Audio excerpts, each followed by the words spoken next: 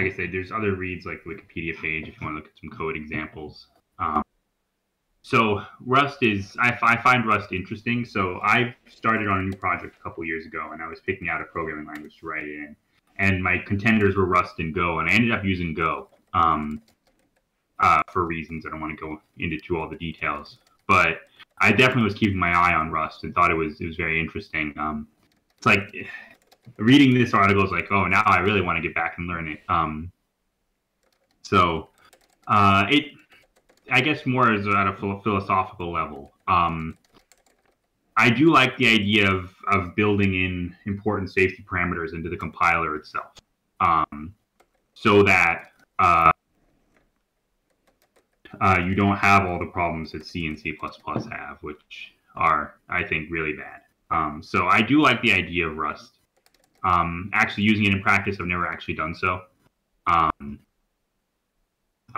suspect some of you have, so you're happy to if you want to if you've used Rust plus other languages and you have insight, please go into it. One thing, so like the past couple of years, I've been using Go pretty heavily. How Go handles concurrency with its channels sort of system. I was a bit confused about it at first, but once I wrapped my mind around it, I thought it was very intuitive. And I'm not quite sure how you would do the same thing in Rust. It doesn't seem to have a exact thing like that. It seems like it would involve passing ownership around or using callback functions or something. So if you are a Rustican, you can explain that to me, and I would enjoy that at least. So on a more philosophical level, is sort of Rust the right answer? It is nice that it's trying to like replace C++ without the the horrible things you can do with C++. I'm not sure it should be used for everything. I think like garbage collection does have its place, especially if you don't want to have to do the work to make it as hyper fast as possible. And so since garbage collection is sort of a general solution to that problem. Yeah, so I say we just these guys go down. Actually, if Anraj wants to go next, we can go Anraj and skip me and then go down. That sounds easiest. So, do you want to say something? Yeah, I can go. So this article mostly seems like yeah, trying to promote Rust among the people and Overflow.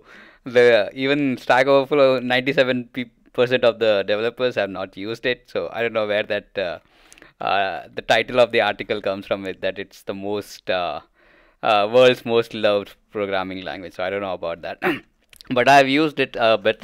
So I've written simple language, hello world programs and kernel modules in it. So I got interested in it when last year I think it was going to be merged into the Linux kernel, and then I started following it and I attended some workshops for it. But I still don't understand exactly how the memory safety is working. So what I understand is that you do some compile time checks. But a lot of these checks you can already do in C++ and or C. I mostly write C, and like these compile time checks and C, like a lot of the safety critical system today are written in C, and you can make it as safe as Rust, but the cost of making it safe is like the productivity goes down a lot when you try to make it safe. Um, and that the claim that Rust is completely safe and there would be no problems with Rust, that is a little questionable for me, because you don't write a system entirely in isolation. You write it in a way that interacts with other systems too, and that systems could have problems. And the other thought was that the putting the compile time checks into the safety checks into the compiler itself, like even the compiler is written in Rust, right? It's written by people, so even there you could introduce some problems. And so it's the claim that Rust would solve all memory safety issues and you would achieve some sort of memory safety nirvana is I find it laughable. uh, and about the prompt. The prompt was human memory systems and how it relates to human and AI memory systems. So one of the thought that I was having was that we like humans don't have like a perfect memory, so we tend to forget a lot, and we don't even remember properly. And like sometimes, like I've read articles that you can make people remember that completely have different memories than what actually happened. So so like we don't have a really like a safe as humans like a safe memory, and our memory is it's like really buggy it seems. But some people say that it's kind of a feature that humans don't remember everything, and yeah.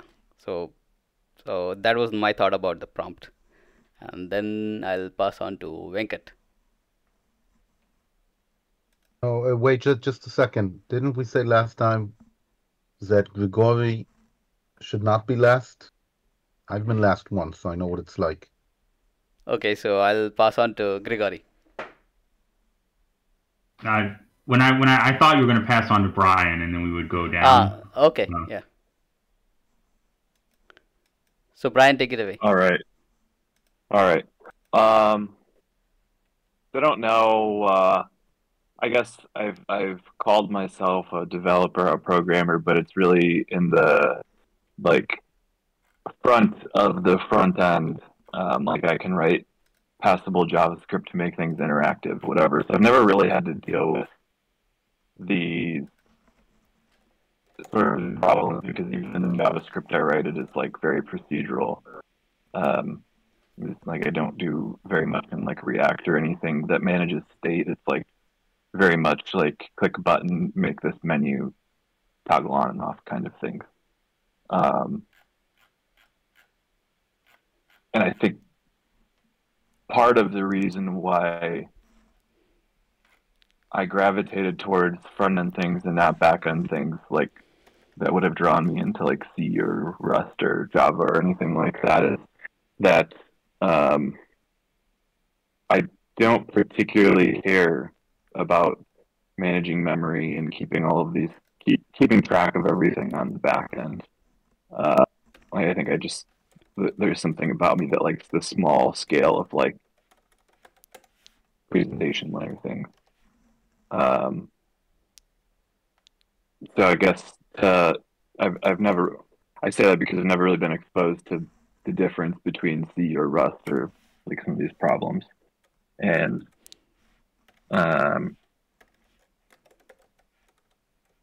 I guess taking my sort of tendencies into account, like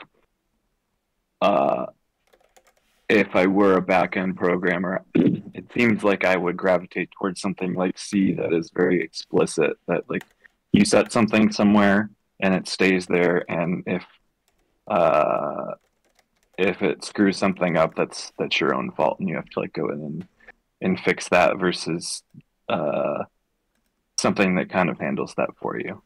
That's kind of my general understanding, very, very kindergarten level. But that kind of gets me to the prompt of like, what is memory safety, or like why is it important in the context of like people or AI? And that question reminded me of like leaving objects around the house, and like if I live alone, and if I set something somewhere, there's nobody that's besides me that's gonna move it, so I can remember. And if there was somebody else living with me, or if I had a cleaning service that was coming in and tidying things up, that kind of feels like the kind of sort of garbage collection thing that this was alluding to. And again, I kind of gravitate towards the like, I know exactly where I left something, and if I can't find it, it's my own fault.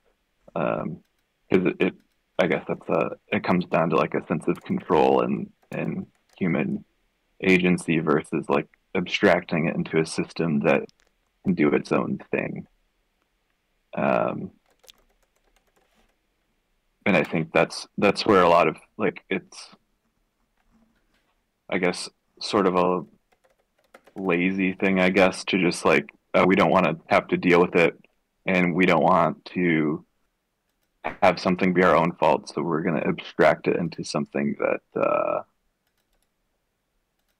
is a little bit opaque and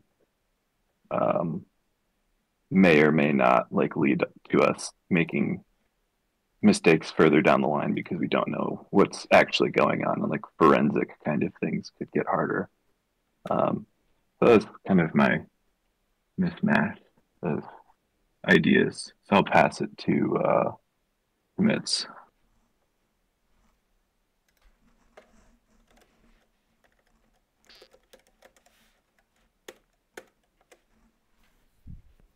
Oh, looks like commits is on listen mode, so we'll go to Gregory. Okay, I am not a programmer, so I just read an article like a non-fiction. The first reaction was that, in my view, it's a little bit like being disciplined in communication. Basically, you can go in two different directions. One direction is to produce a lot of garbage and then basically figuring out how to throw it away. Alternative way is not produce any garbage, which requires you to be disciplined. So I agree with Brian that one way looks easier for lazy people, and the other way, being disciplined in something, including being disciplined in communication or memory safety, is a little bit more involved, I would say. But at the same time, if you do not produce any garbage, you save a lot of effort in the first place. So, kind of interesting that when you go one level deeper and you're trying to be disciplined, it's not a 180-degree turn from being lazy. It's something completely different. You save yourself a lot of effort, and you save yourself a lot of time by being disciplined. One concern that I have, and you kind of can read it in a paper, that developing a discipline in a communication requires time and effort. It's a particular style of of writing programs or talking to other people. You kind of after a little while, after you master the style, you can be easily annoyed by people not following this particular. For example, not giving you the answer in a way that you expect to be given, or not asking a question in a particular way you expect the question to be asked. So you have to go back and repeat stuff and being a little bit unclear, not exact. So in distributed systems, this effect of being disciplined seems to be even greater, because if somebody has to throw away the garbage, I mean collective garbage, then first he has to figure out whether it's garbage or not, especially if another person left it. So when you have a distributed system, the difference between being lazy and being disciplined is even greater. And then I'll pass it on to Jenna.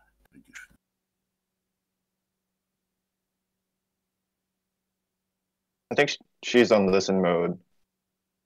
So. Okay, so I'll talk.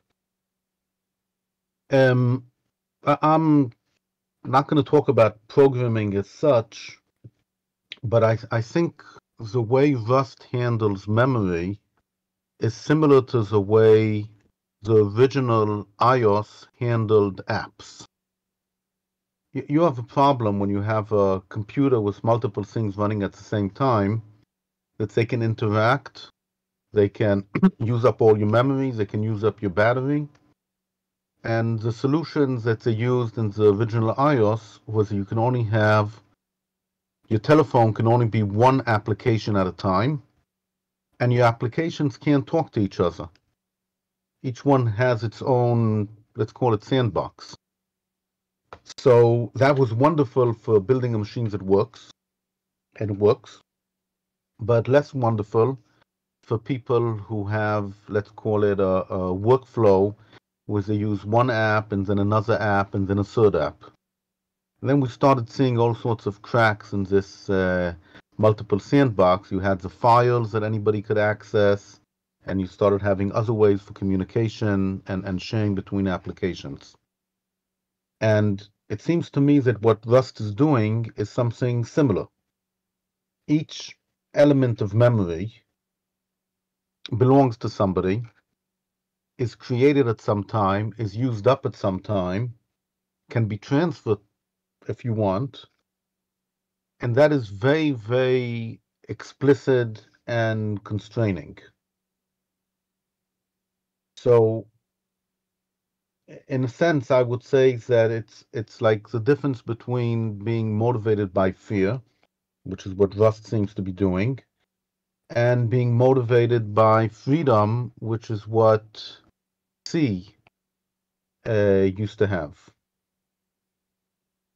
And it could be that there are applications where that is what's important. Like, I want to make sure my phone doesn't crash. I want to make sure that my elevator doesn't crash just when I'm coming home half drunk at 1 in the morning. But when I want to give flexibility to the programmer, it's a problem. Now, the reason why I'm looking at it like this is because we are in a distributed system conversation, and there's always a question of how much control do we impose in order to make things easy to do. And Rust gives one suggestion, and other programming languages gives the opposite suggestion. And maybe because they're not, let's call it mission critical.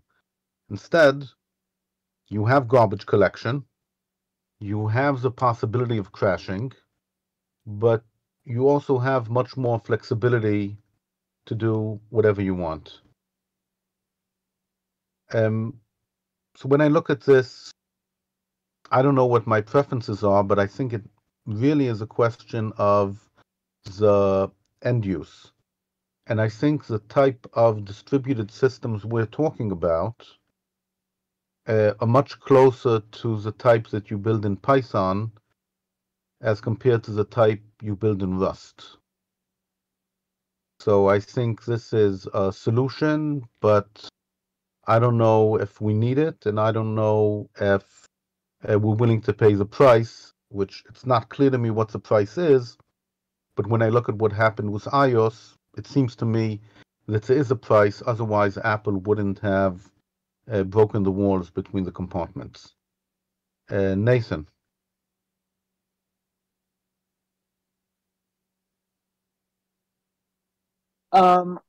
Okay. So I think I don't actually have that many thoughts with everything. I think just to reference the prompt about the sort of an ELI 5 with memory safety. I'm not sure I could give a good general example. I think actually the example with the chalkboard is pretty good. But another way you could think about it might be like putting coins on a checkerboard, and you make a little tally about like who has which coins in which sequence of squares. So Anuraj is squares 1 through 3 and they're pennies, and Ben is squares 4 through 4 and 5, and it has nickels or something like that. And then the idea is that, where some of these problems, and there's lots of memory problems, this is just like one particular class, is like, if you read that wrong, then you can get unexpected results. So sort of the classic one would be sort of, overflowing. So maybe Anuraj can say, well, actually, I'm gonna change my coins. I'm gonna put in pennies, but I'm actually going to put in 4 pennies now. And so now Anuraj's pennies have overridden some of Ben's nickels, and suddenly Ben has a different value. Ben now has 6 cents instead of 10 cents there, and that can have, and you don't want that. Ben would be very upset to find out that 4 pennies are now gone.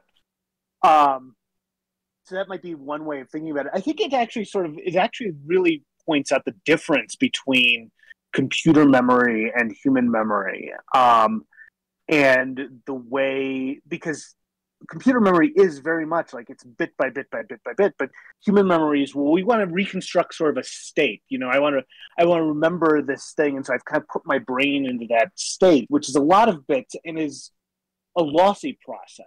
It's not an exact process, and some folks have already hit on that.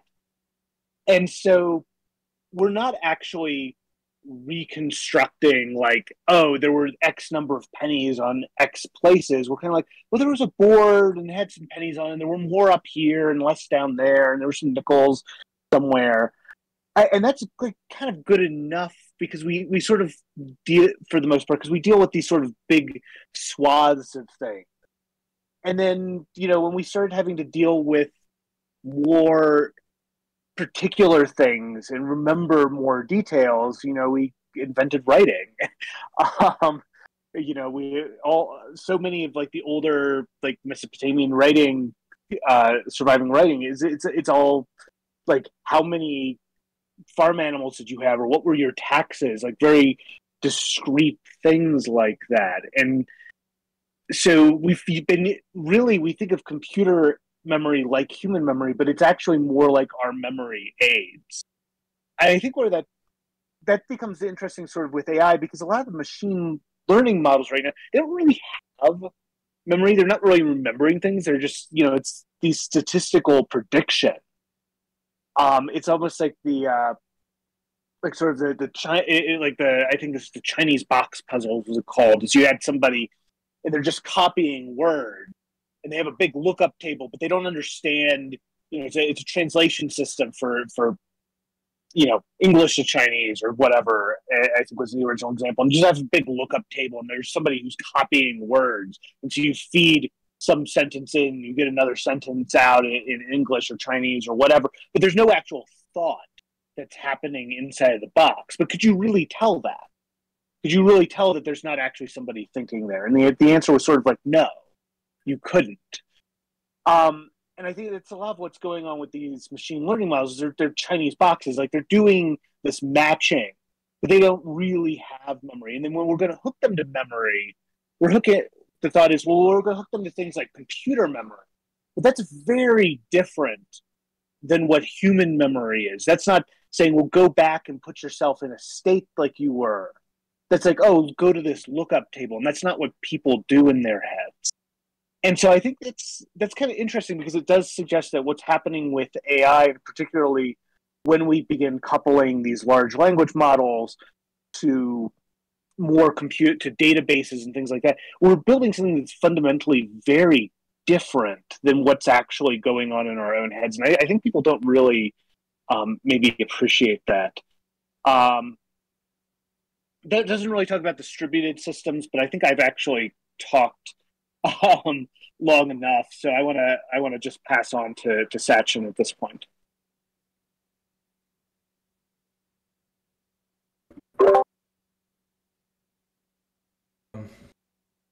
Yeah, I don't have a lot to add, since I think a lot was covered. But I think about the AI, Chat GPT style things, I think what Nathan said is it seems true, that basically when you have a conversation with it, it doesn't seem like, it's not exactly learning or referring a previous state. It's just predicting what next to say that would make the most sense.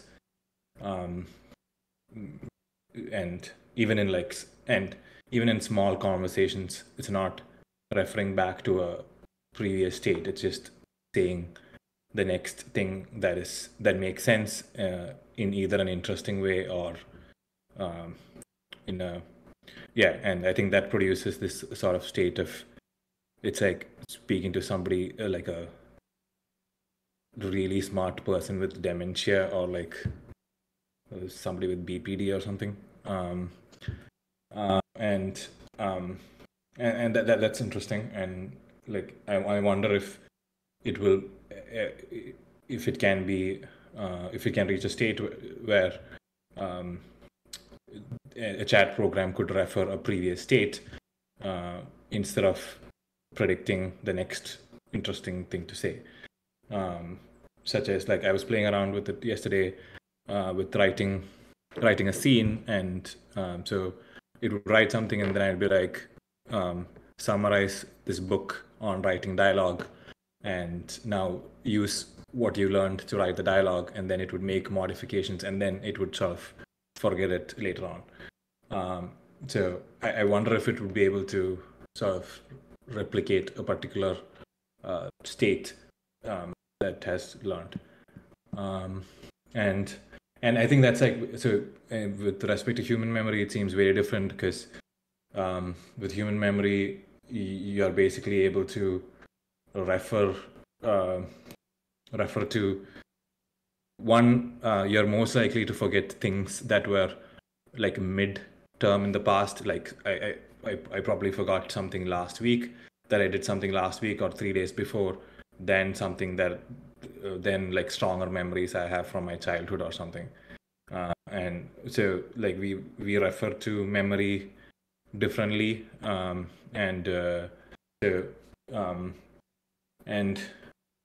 yeah, and if you have like talked to somebody with like Alzheimer's, it's like they speak very confidently of things that happened in their childhood. So it's almost like the things that you those memories are the last to go away, which is interesting.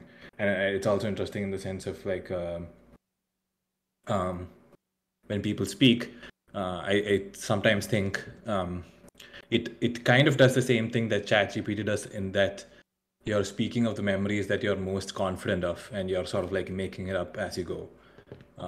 And so in that way, which is why maybe those patterns are hard to distinguish, like Nathan says. Like you could have the same pattern of behavior as a human because of that. Maybe, I don't know. Yeah. Anyway, Sridhar.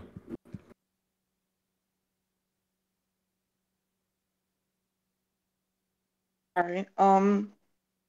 Yeah, I don't know, this kind of threw me back because one of my favorite courses in college was taking like a design your own programming language course, where we learned Scheme and then use Scheme to design our own language. And I guess maybe I identify with the people who love Rust, because up until then I was just coding in Python, but I really enjoyed the level of like orderliness and I guess, I don't know, almost like an explicitness or something that functional programming requires. I felt like the takes that some people had of like almost like being cynical about this problem and like kicking it back up to like human agency or something kind of rubbed me the wrong way, because it's not really like that. Like, I think when you're dealing with large distributed systems, it's like truly like an exploitation happening at some other level, like not on a human level, like a compiler level, and that's what this problem, at least from what I can understand, is grasping towards. Of course, like then the question is like, okay, design something better, or like account for that, and I think that's what Rust is doing, or like memory safe languages are actually an effort to do that. So I don't know, maybe I misunderstood the level of cynicism or something. It also reminded me of like continuous passing style, which I think is almost like a design feature that addresses similar types of problems. I posted a link about it. Ironically, that was the part of the course that I performed the worst in because it was so complex or something. And then I guess like the last thing is this also kind of reminded me of like MEV or like maximum extractable value exploitations in like Web3 crypto, blockchain, whatever systems. Obviously it's different because there's no like concept of memory per se. Like people are actually competing for the order through which like transactions are computed. But I don't know, it just seemed like another similar example of like, oh, there's like a vulnerability at scale in a distributed system. Anyway, yes, I'll pass it to Steven. So for me, I pretty much think of it as basically a trade-off between speed and ergonomics. And so, yeah, Rust, C++, and C basically perform a lot better than any other language out there, mostly because of garbage collection. And so I felt like the article kind of stated like, oh, it handles memory kind of magically when there is some trade-offs when you want to go for that speed. And so I actually saw a talk many years ago about Rust, and I kind of kept it on like the corner of my eye for like a long time, but I don't really fully understand it. And so this is how it works. Basically, instead of managing memory manually and like having to explicitly say delete this manually in C and C++ to get that performance, you basically have an ownership model where you say this thing owns that thing owns that. And so if the owner is gone, then you can just delete it. And that's my basic gist of how I feel like it works, but I could be totally wrong. But anyway, like basically what I think is what's happening is with ergonomics is you basically have those cases where they kind of randomly bite you, and it could take like a really long time to figure out the problem. That's one part of ergonomics. The second type of ergonomics is easier to learn, and the third type of ergonomics I think a lot about is what was it again? Flexibility. And so for me, Rust really fast, pretty much as fast as you can go. But it trades off a bit of easy to learn, but it has a very strong, it blocks you from like biting yourself and bumping into those problems that take forever to fix, which happens a lot in C and C++. And so very often you don't need that speed. And so when you do write something like an operating system or a distributed system or something that just is really core, then you need that speed. And so basically, you're forced in a decision to write in C, C++, or Rust, really. And so a lot of the people from C, C++ probably move on to Rust because they kind of have to, because they need that speed. And so very often, like me, I don't need that speed. So I've never programmed in Rust, but I have programmed in C++ long time ago. And so I kind of optimize more towards ergonomics, but like the whole developer community these days is not really optimizing for speed at all, or really ergonomics in my opinion, because most people are kind of moving towards JavaScript, which is used more often in the web, and people tend to not want to jump around languages a lot, so they stay in the JavaScript, TypeScript world a lot, and that's a lot easier for hiring, and I think that's what the developer community is kind of moving towards these days. And so it's not really optimizing for speed or ergonomics, just easy to hire and consistent language between the web front end and the back end. And those are my thoughts. Venkat?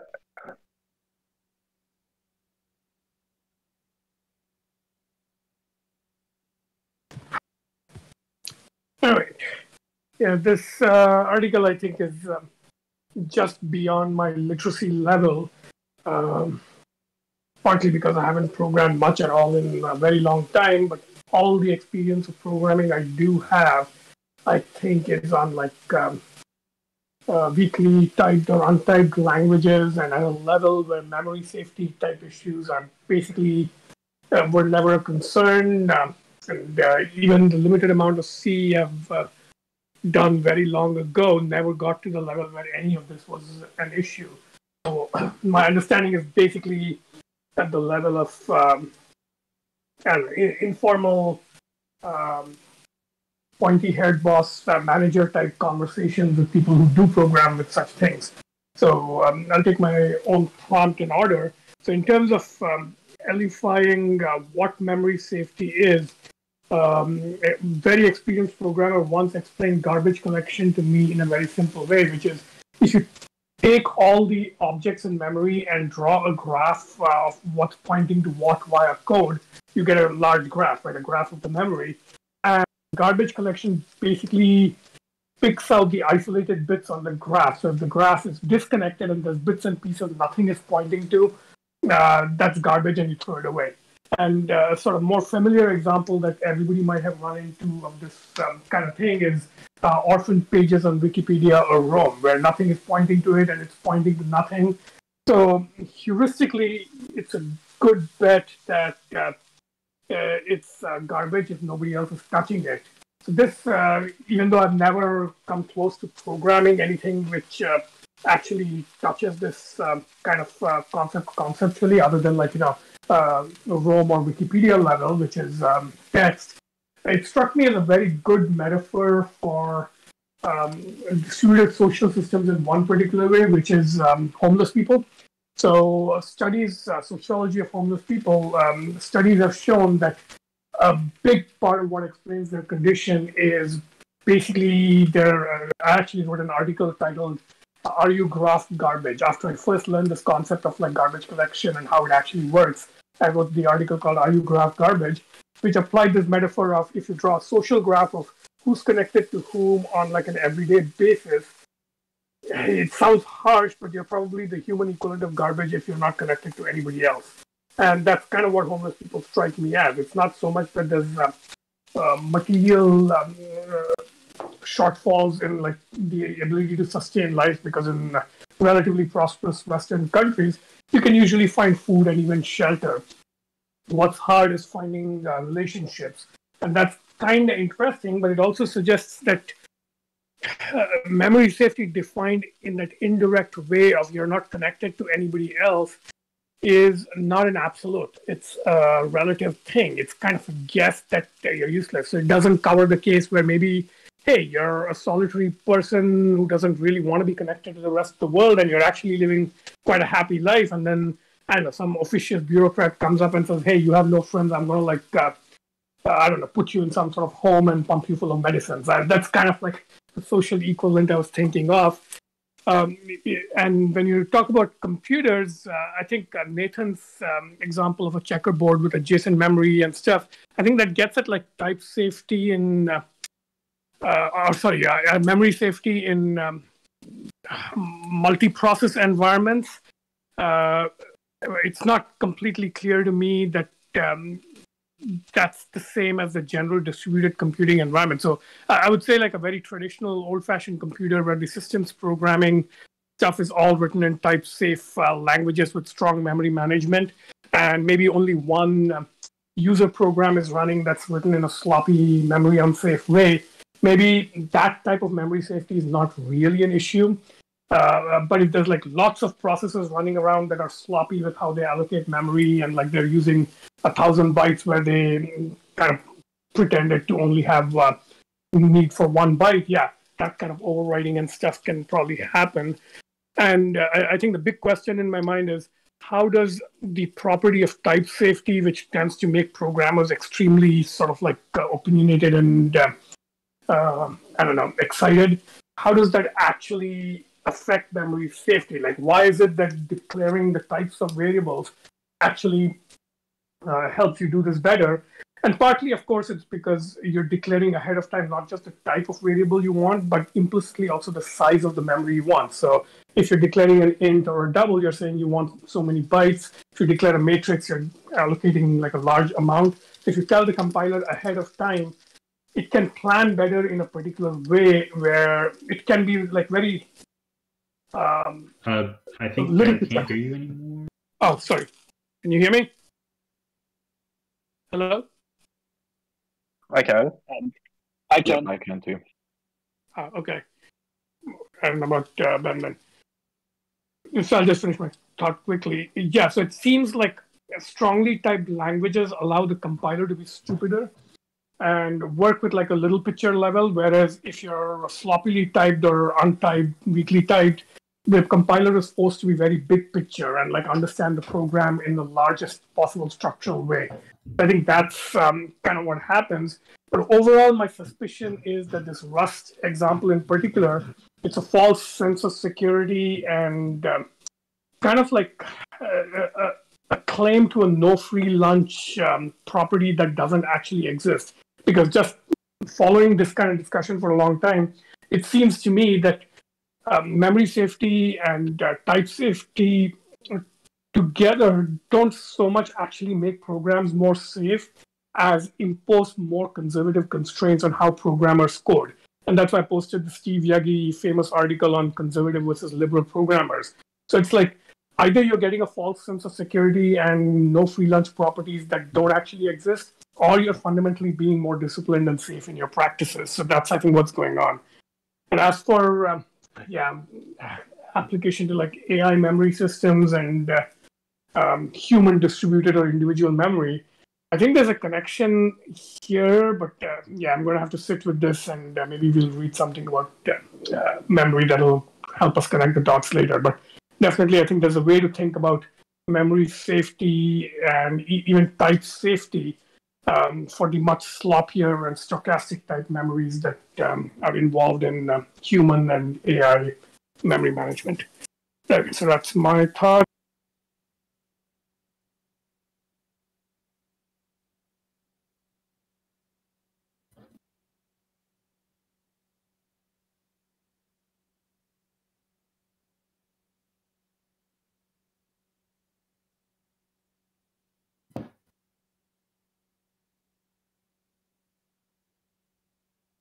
Ben, are you talking right now? Oh no, sorry. Yeah, I'm not sure if I'm the one responsible for wrapping it up. Did Anant go or is he in listen? I'm largely on a listen mode today. I'm still recovering from my illness. Sorry. I had nothing more to add. Thank you. All right, then I guess since we're pretty much out of time, if anyone has any like final remarks for a minute or two, they can talk. But otherwise, I think that wraps up a pretty good session. A lot to say, a lot of thinking. So if anyone has anything else, otherwise, I guess we'll end it.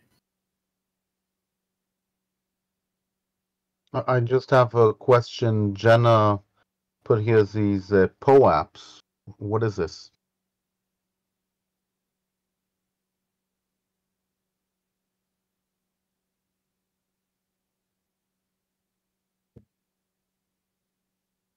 POAP? Yeah. I'm not sure. I've never actually done this. I think it's some kind of like NFT it's a or proof something. of attendance NFT. Yeah. What does it have to do with session, with today's call? You get a little badge for attending, basically. I think that's the point there. Okay, yes. It's the collectible. It says that you attended. Proof of attendance protocol.